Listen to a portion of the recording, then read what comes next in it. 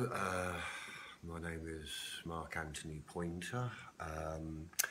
I've lived in Guanajuato for nearly 6 years, of which just over a year I have spent living in Tajo de Adjuntas, where I look after the gardens here in conjunction with my continuing studies of the local arachnofauna here and other biological elements.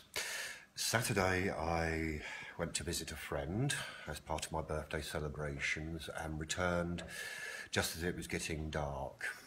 I walked through El Eden because taxis will not take people back here at night to Tajo de Adjuntas.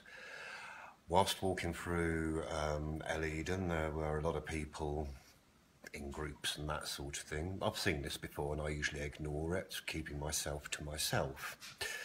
Afterwards, after having passed through El Eden and walking along a dirt trackway towards my home, I was attacked and assaulted by at least two hovens who threw large boulders at my legs and at my head for disabling and maiming, and I would even go so far as to say attempted murder purposes.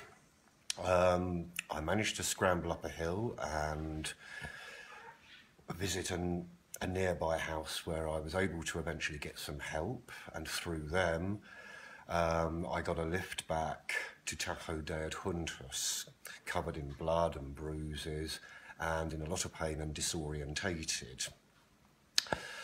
After which I just rested, drank plenty of fluids and am recovering, as you can see now. Unfortunately, as a result of this, I'm very angry and upset by the whole thing. It's not the first time, apparently, there have been incidents in El Eden concerning people being harassed, whether they're locals, strangers, or extranjeros, which is very sad, disgraceful and dangerous. I am actually annoyed because on the one hand, the families of those miscreant children who cause these problems and others could do something about it. The government is always preaching about family values, law and order. The other thing is, what annoys me also, is the government is always preaching about, oh, Guanajuato, capital of culture, visit the state, it's wonderful, we are safe here.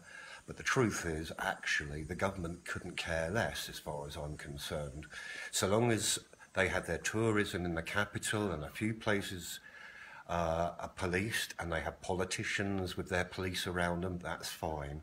I think the mayor of Guanajuato or the governor of Guanajuato should look into this.